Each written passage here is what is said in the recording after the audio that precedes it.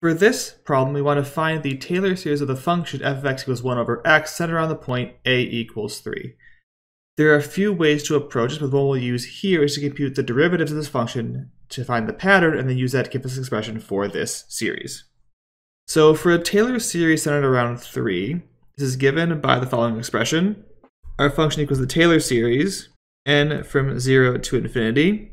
We take the nth derivative of the function, we plug in our value here, in this case 3, divide that by n factorial, and that gets multiplied by x minus our value here of 3 to the nth power.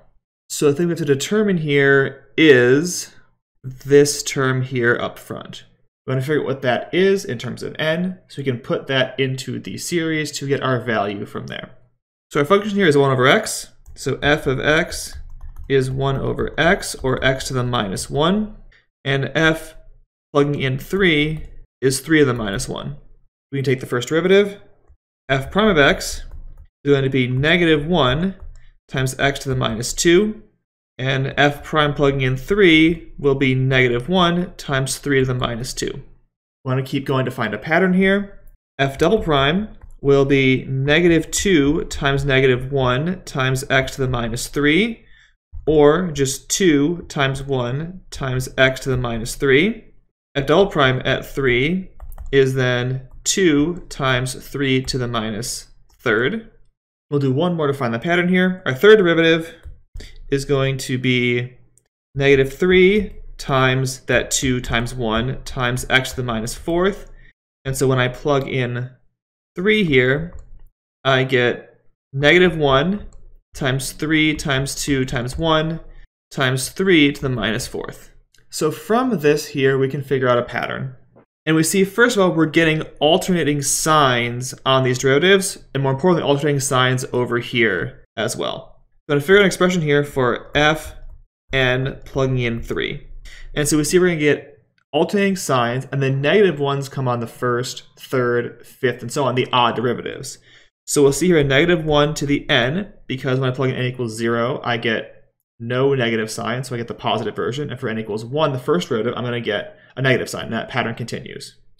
Now in front of this, we also see that I'm going to have a coefficient here that ends up being n factorial. How do I know that? Well, I had a negative 1, so a 1 for 1 factorial. When I bring down this 2, I get 2 times 1, or 2 factorial. When I bring down the 3, now on the x side over here, I'm going to see 3 times 2 is 1 or 3 factorial.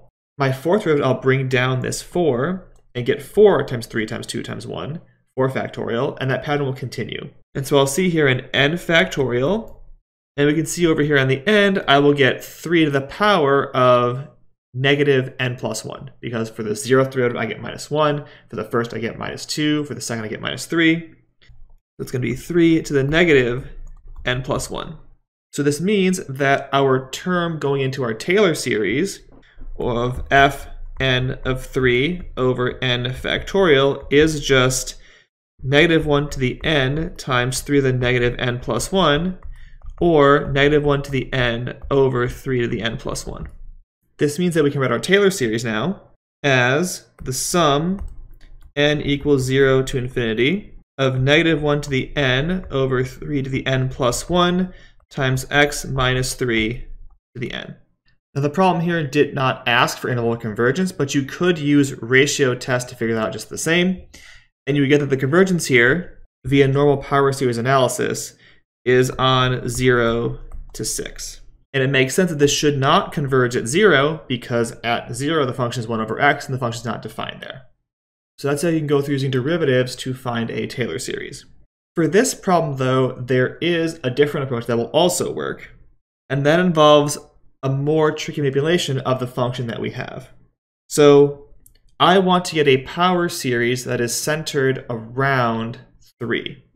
So I want to write 1 over x as a series in terms of powers of x minus 3.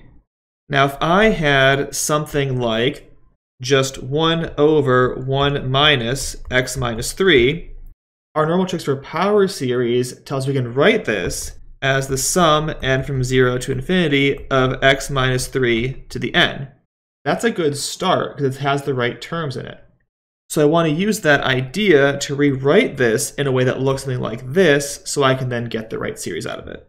So I can rewrite 1 over x as 1 over x minus 3 plus 3, or 1 over 3 plus x minus 3.